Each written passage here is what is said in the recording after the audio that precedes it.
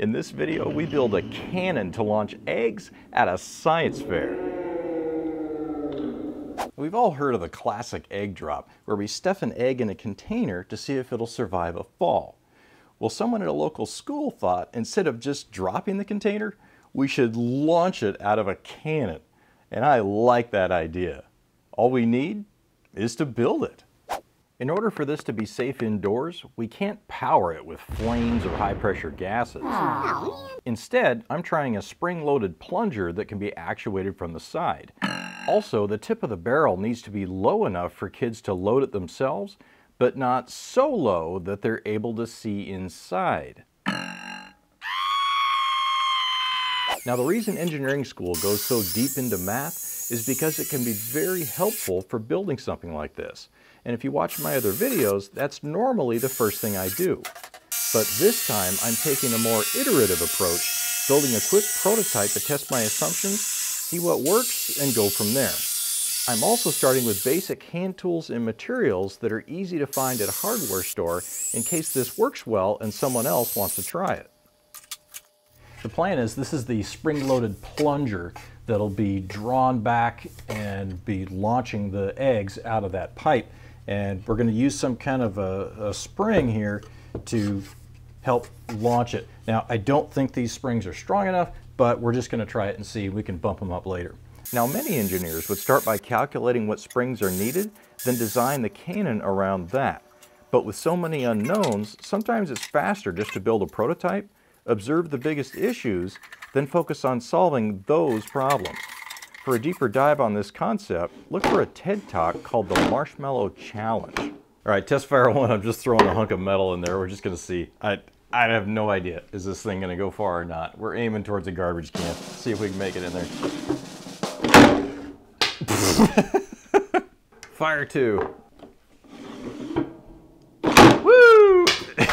Clearly that wasn't what we were hoping for. We were hoping the object would get launched much, much further than that, but we kind of knew that might happen. So in anticipation, when I headed to the hardware store last time, I picked up some much stiffer springs. So we're going to swap those in and try them out.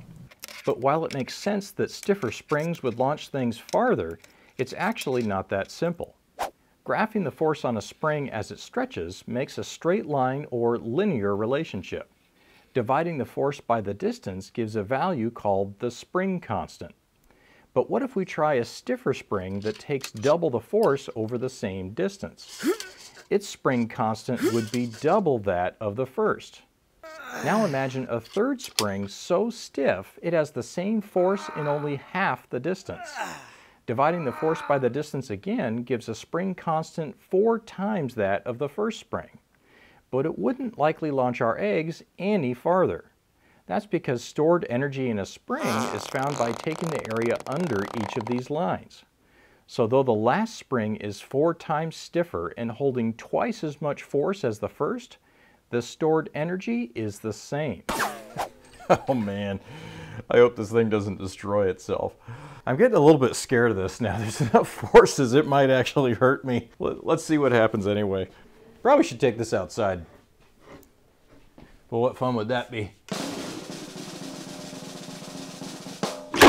Oh yeah! It landed in the garbage can. Okay, here goes.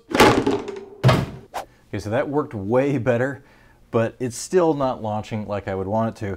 I just happen to have these giant springs that were just hanging on the shelf or something else. I'm gonna hook these suckers up. This is gonna get scary.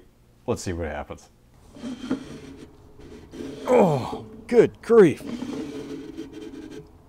Ah.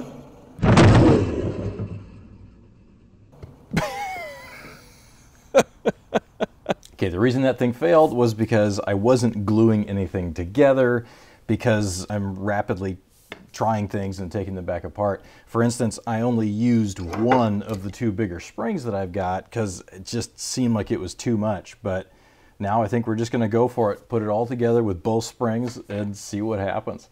But though the PVC pipe is supposed to be glued together, I still want to make changes quickly, so I'm bolting it together instead. But you might guess the results of that decision. Oh boy, this is scary. So it looks like we have no choice but to get out the glue and commit to a design. It's also time to bring in my son and the high-speed camera to help figure out what's really going on with this thing.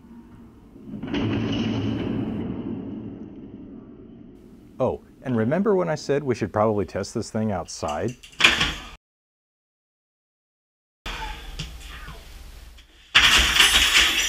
Whoops.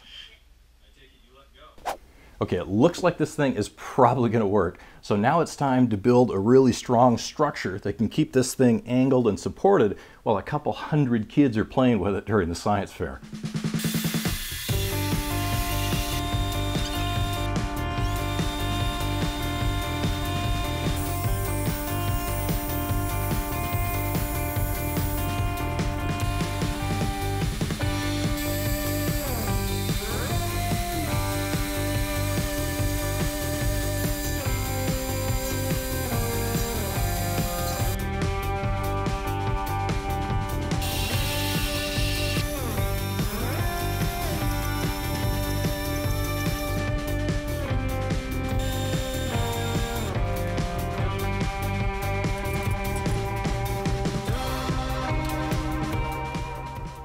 Now I don't have a CNC plasma table, but I do have an old mill I converted to CNC that I can use to fake a bunch of things I can't yet afford.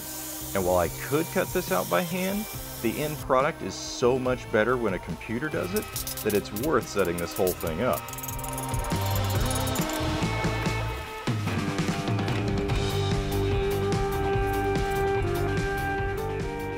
Okay, now we have to answer the question, how are these elementary school kids going to put 75 pounds of force on these springs and let it go? Well, my plan is to make a giant wooden cam that will cock that spring and release it with every revolution. A cam is a device generally used to transmit rotary motion into linear motion.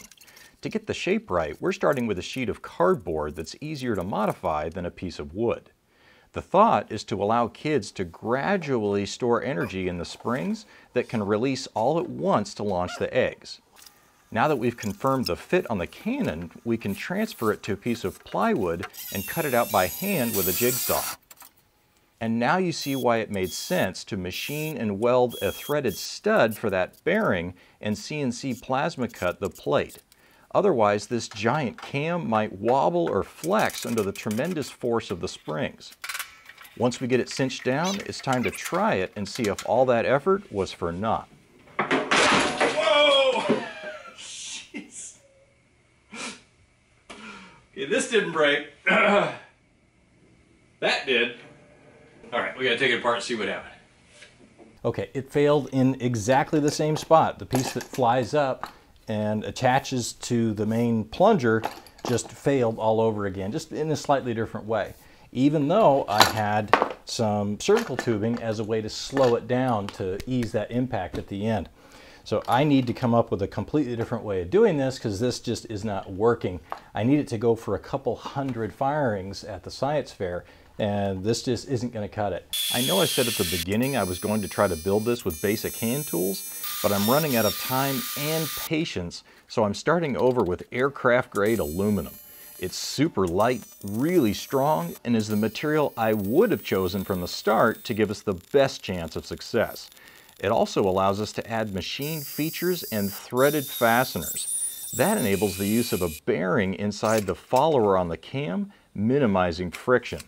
But I'm not getting rid of all the wooden parts. In my mind, it still makes sense to have a wooden base to ride on the inside of the pipe without cutting it to shreds. And since my previous attempts to cushion the plunger with surgical tubing were unsuccessful, I'm building a set of secondary springs to catch and decelerate the plunger rather than letting it slam to a stop. They're difficult to build, but fortunately after making the first one, I was able to use our replicator to quickly get an exact copy. And here it is, all together, the new aluminum plunger complete with dual spring-loaded stops. For installation, I'm using the stops as a jig to drill and tap mounting holes. After opening up a clearance hole and slots, I got my son to help me bolt them in place. That's a lot of fasteners, but I want to make sure that after all this work, they don't simply destroy the walls of the cannon. After risking a couple of test fires inside, we decided to relocate out front so my son wouldn't risk getting hit by another tennis ball bouncing off the ceiling. The high-speed camera makes it easy to see the plunger slowing down, bouncing back and forth, dissipating energy over time.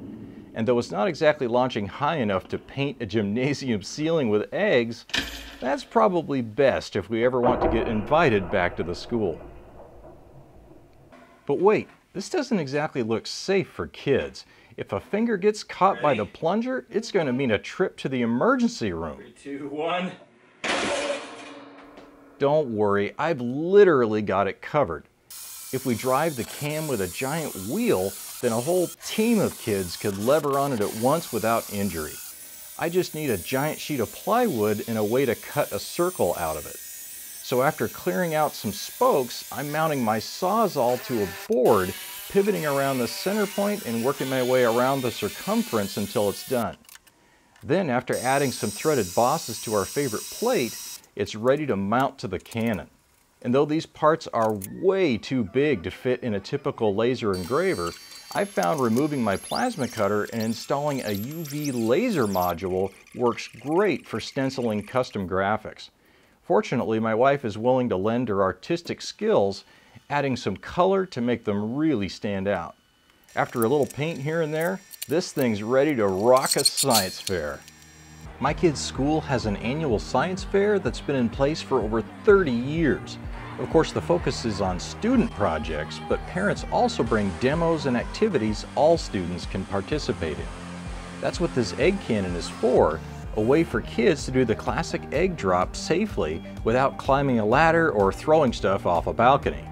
We're providing them with everything from toilet paper to straws, with the freedom to construct anything they can fit down the barrel. Some kids tried to see how small a package would do the job, while others just went for the biggest pillow that would fit. And I have to say, the cannon performed pretty well for its first time out, with no fingers pinched or faces hit by flying eggs. It's alive! Oh! Though I will admit, by the end of the night, the wooden base of the plunger had seen better days. So I'll probably need to do an upgrade before next year. Projects like this are a ton of work, but seeing the kids having fun while doing experiments makes it all worth it. Now, if you like seeing an engineer attempt crazy projects like this one, be sure to like, subscribe, and that way I'll see you in the next video.